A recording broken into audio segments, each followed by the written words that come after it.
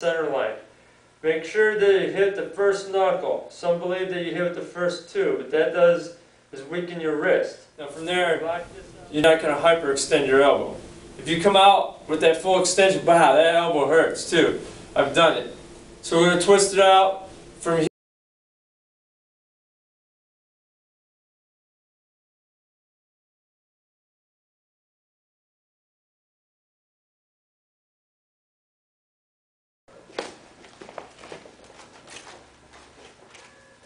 This video is for karate for beginners.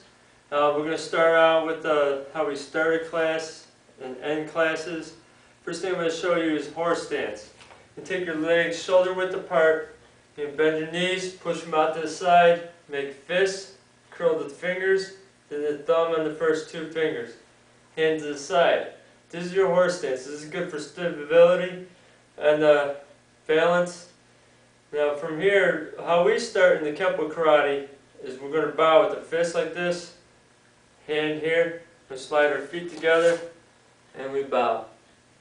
That's how we do it in the Kenpo karate. Now in some other martial arts, you bow with your feet together and bow this way, or you just simply out here, or you even bow on your knees, the hands down, and bow.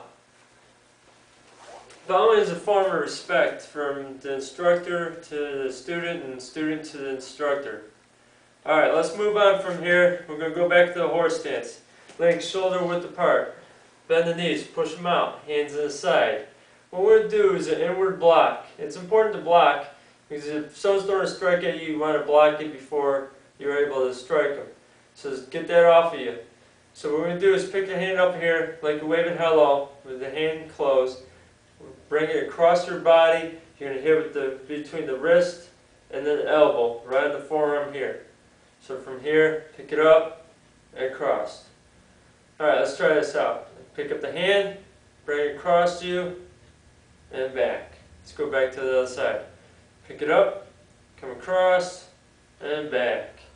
There's your inward block. So from here, we're going to do two of them. Now from here, I'm going to show you the karate punch. What you do is take your hand, you're going to twist it out, bring it in front of you. What you want to do is there's a center line in your body. You want the knuckle to come out in that center line. Make sure that you hit the first knuckle. Some believe that you hit with the first two, but that does is weaken your wrist. If you lock this out, make sure that knuckle is lined up with your arm and flat on the top. So you hit it with the first knuckle. So from here, twist it out, out. I think of reaching out and grabbing M&M's out of a bowl. Alright, ready? Here we go. Punch. Good, other hand.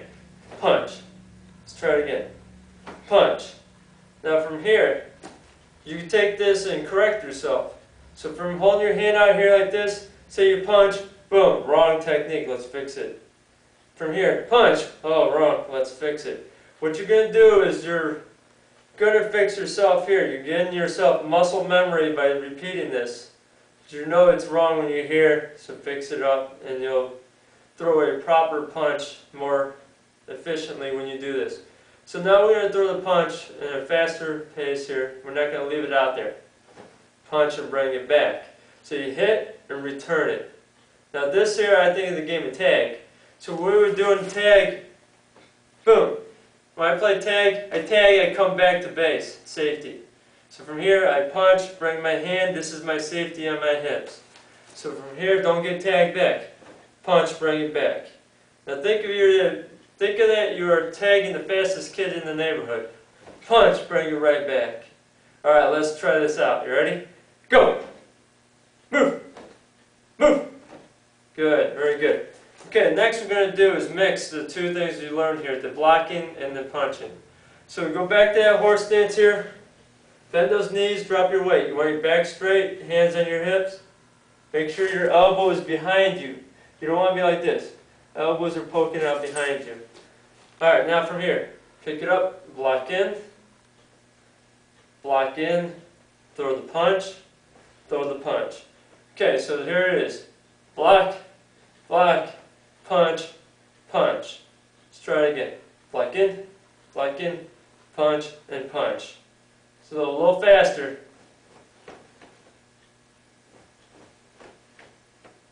Now, when you're training, you can pick up some bags like this and get a partner to train with you. When you hit it on the bags, you can block it in here and punch it straight in. What that's doing there, that's going to help your coordination. And plus, I listen to like a rhythm. I think of music when I do that. You get a beat and a rhythm. Alright, now, let's move on to some kicking. You're going to take your feet close together here. This is neutral position. I pick up my hands. I'm going to pick up the knee, point your foot out, bring it back, set it down. The part of your foot you want to use is the ball of the foot, right underneath the toes. So from here, knee comes up, kick, bring it back. Turn to the side, knee up, kick, bring it back. Now from here, I get the bag a little high here, kick high. I prefer not to kick high. I do that for sparring and practice and having fun. But when you're kicking, right to the knee or the groin area would be more efficient. So from here, hit with the bottom of the foot, strike it in, fold it back. There's 4 counts to this kick. 1, pick it up. 2, kick out. 3, bend it back. 4, set it down. A great way to practice this is if you're taking the pads, put anything on the floor. If you want to put a pillow on the floor, stack up a few pillows, preferably something that will not hurt your foot. You can pick it up, kick over, bring it back. That's going to help you. That's going to help your foot, or pick up your leg. So here and back. So there's your front kick, right foot, left foot. It's important to breathe when you do this. If you don't breathe out, it's going to resist, your muscles are going to start getting tensed. And if you're getting hit when you're doing the strike and you're not breathing out, it's going to knock the air out of you. So at least when you're breathing out, when you do any of these strikes and they hit you in the stomach, you're already breathing out. The air is not getting knocked out of you. Alright, let's move on to the back kick. The back kick, we're going to pick up the knee, lean forward, kick back, bring it back, set it down. You're going to use the heel. So from here, lift, look, kick, and back. And back. You could do kicking over objects to do this kick also. Now from here, the other leg, pick it up, kick, and back. Now here's a tip to make this a little bit easier. Bend your knees slightly, kind of crouch down here a little bit, so when you lean, kick, and back, you're balancing your body. Here's your back kick. Important, you want to look over your shoulder and see where you're kicking. If you don't see where you're kicking, you may miss your target for one. Another thing is when someone grabs you from behind and playing around, all of a sudden, boom, you kicked your friend. Alright, so now you got your block, you got your blocks, you got your punching, you got front kick and back kick. Let's move on to a self-defense technique. Say someone's throwing a punch, step forward. Throw your inward block. Now we're going to throw the punch. Punch. Now let's throw a front kick. Front kick. So now here's the punch coming. Block the punch. Twist out. Throw a punch. Pick your knee up and throw the front kick. Let's try that one more time. Block. Punch. Kick. So there's tape 1 for karate for beginners. If you have any questions, please send me some comments. I'll be glad to answer it and guide you. I will be having more videos on this and teach everyone who wants to do karate a little bit of basics here, and we'll be moving on to getting a little more difficult things. Alright, thank you.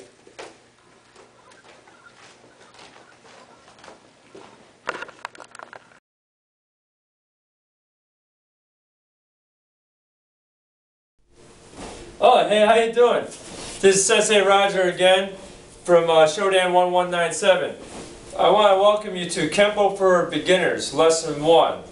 First thing we're going to show you is a horse stance. Well, you can stop punching right now. The horse stance, we're going to take our feet just past our shoulders. So you're going to come out like this, toes facing forward, bend the knees forward, push the knees out, and then drop your weight a little bit. And once you take your fists, curl like this.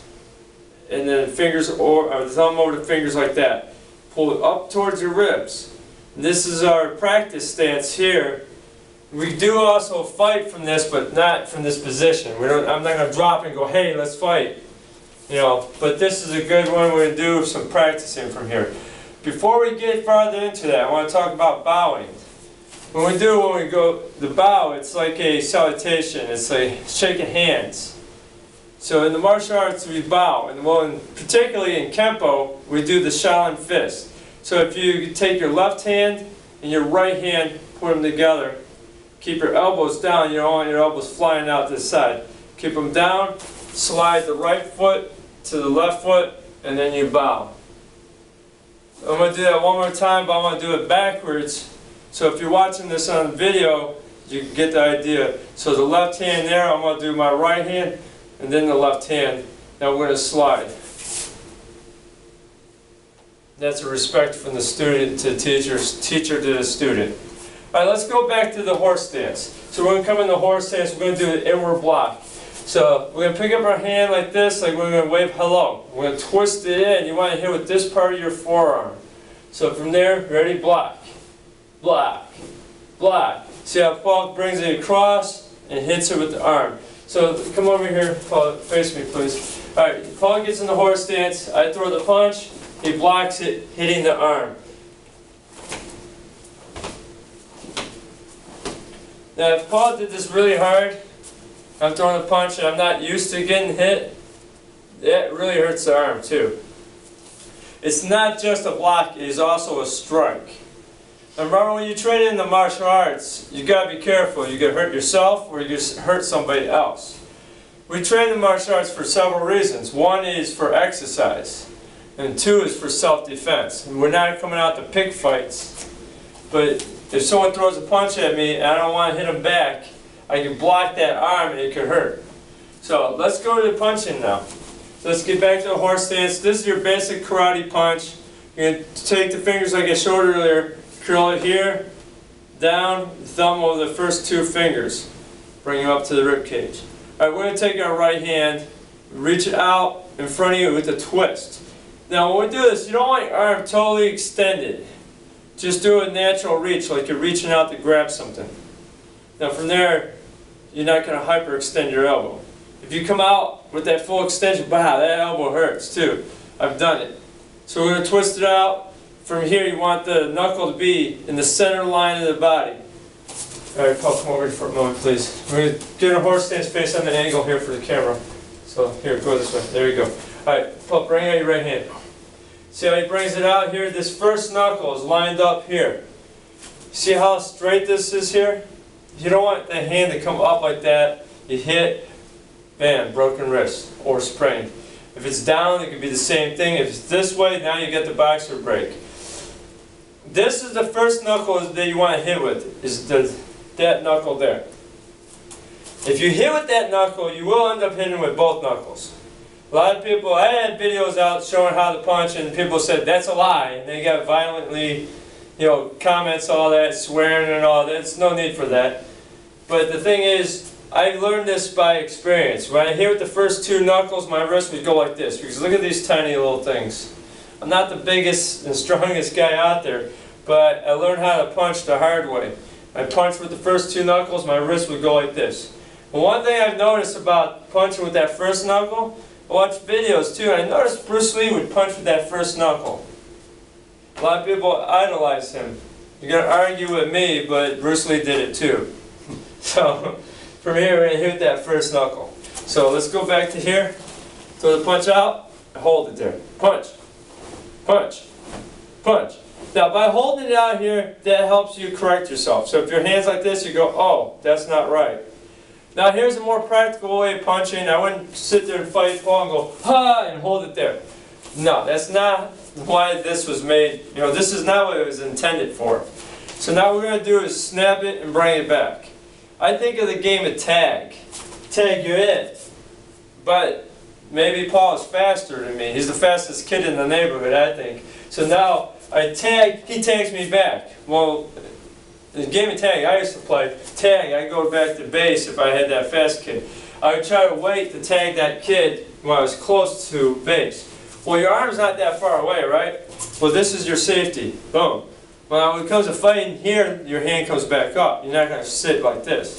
So here we go. Let's go with the punch and out. That's it. Punch. Punch. Punch. Punch. Punch. And keep that hand in the center line of your body. Make sure you twist it. I think of like grabbing M&Ms out of a bowl, bringing it back so I can eat it out of my hand. That's how I think. But just don't open the hand like that and you poke your fingers. Alright, let's move on to the next point. Block in, punch, punch. I just call it block, block, punch, punch. I know I'm real creative there. But it works for the kids. The kids love this. And the adults like it too. But from here, getting the horse like that, block across. Block across, throw a punch, then throw the punch. This is a good timing drill, and if we hit the focus mitts, then this becomes like, you can hear a rhythm. I think of drums. You hear it when you hit it. So block, block, punch, punch.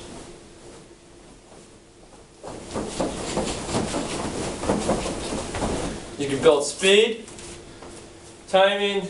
It's just an awesome little drill. Next thing we're going to go to is a karate chop. It's a couple different ways of throwing a karate chop, so I'm going to show you this one way right now. We're going to do it with the palm facing down. So from the horse stance, pick up your hand over here towards your ear. Of course, I'm not going to hold my hand, chop like that. But this is a good placement to teach you for positioning of the hand. Alright, so from here, pick up that and then twist it across. Now instead of chopping straight across too, put on an angle. So I can see Paul from over here chopping this way. And come right across. Because what you're going to do, this could hit on the neck, the base of the neck, which we're going to go into a technique in a moment that uses this. Alright, so pick it up, chop across. Pick it up, chop across. Good. Let's go to a technique called Chinese sword. We're going to do it in the air, and then we're going to do it on each other. I'm going to do it on Paul here, Paul's going to do it on myself. So here we go. We just stand in neutral position. Someone throws a right punch. We're going to take the right foot. If we're looking at a clock, this would be 12 o'clock. We're going to step to about 12:30, 1 o'clock. You want to get out of the line of the punch. So step. See, I point my toes too. I don't just step this way. I point my toes. Turn. Look, I'm in a horse stance. Inward block. Keep this other hand up. This is what we call a cover hand in Kenpo. We don't want our hand down here in nowhere land. So pick up the hand. Open the hand up, twist it, and chop. Do it again. Step, block, chop. And do the other hand. Step with the left foot, block, chop. And I didn't turn, did I? You guys probably caught that. So I'm here, turn, chop. And guess what else I have? Look at my hand down here. You guys did you catch that? I caught that. Alright, so we're here. Block, cover hand, chop. See, some of you guys followed me with that hand down here too. I know you did. Alright, so here we go. Right punch coming at me. I'm out of the way. Chop. See why this hand is here? Throw the other punch ball. See, I can grab that thing, pull him, I can tap it out of there. You know, I can grab it, hook it out. It's there for a reason. I even go like this. If it's coming too quick, I can just shrug up here and here so it's not knocking me out. He still might hit me, but I'd rather not get knocked out. I want to be able to still be in the fight so I can be the one walking away. So I'm going to throw the punch at you. You're going to do it on me. Go to the inside. You see how you guys go to the outside? It can be done. Go back to the outside again. Now this time, you can chop if my hand comes back too. It can be done. But for right at the moment, come on the inside, and then chop. See how that works? You can do it on the outside. Remember, these are scripted moves with adaptability. I'm going to probably say the name more times than people would recognize the name. Who said that to me was Tim Trammell. He's one of the black belts from Parma Heights, Ohio. And I thought that was the greatest way he described, anyone described the techniques. These are, scripted moves with adaptability. So we can always change, right? So from here, throw the punch. I went to the outside. Oops. His arm is not going to stay here. It's going to be snapping back. Alright, now let's go to one more thing, front kick. Let's do it from a neutral position. Pick up your hands for balance. Here we go. Lift the knee up, toes up, kick forward, bring it back. Front snap kick, we snap it back fast. Other leg, up, out, and back. Good. Kick. Kick. Now, one thing I didn't tell you is it might be going like this, some of you.